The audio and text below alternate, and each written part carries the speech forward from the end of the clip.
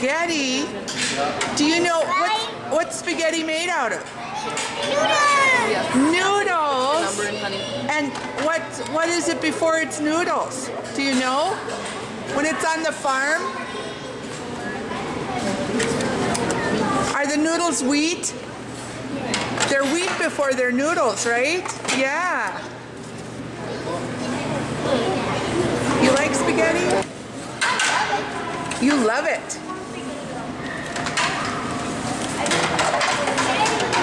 And spaghetti comes from wheat, right? And you grow that on the farms around here? Your dad grows crops? What kind of crops?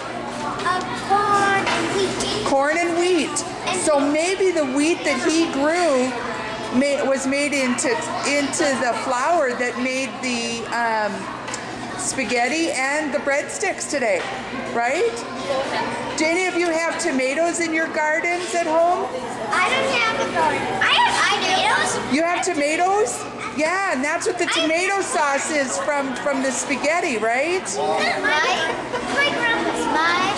dad works on a farm, and they take the combiners out, and then they chop them all up with the combiners, and they'll toy, and then the trucks go dump. Yeah, it's the farmers that feed us, right? And they get the food here. They sell it. Yeah, they sell it, right? Even though they're not combined, and you can get them out of their little shells that are hanging from the roots, you can eat them right away. You can eat the kernels of wheat? Yeah. If you chew them flat, they'll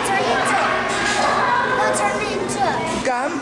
It turns into gum when you chew wheat kernels? That's right. Wow, I think you kids are very smart. I spelled Ava. Did you? Oh, you're doing sign language? Yeah.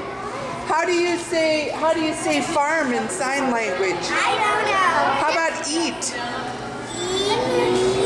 Eat. Okay, we're eating North Dakota grown food today. So, do that again. Show me again how it is. Eat. Eat. Okay, thank you, Ava. Hi there. You live on a farm, don't you? Yeah. Yeah. Mom is. And what products do you grow? What does your dad grow in the fields? He grows wheat. So there's wheat again. And we're having spaghetti and breadsticks that are made from wheat.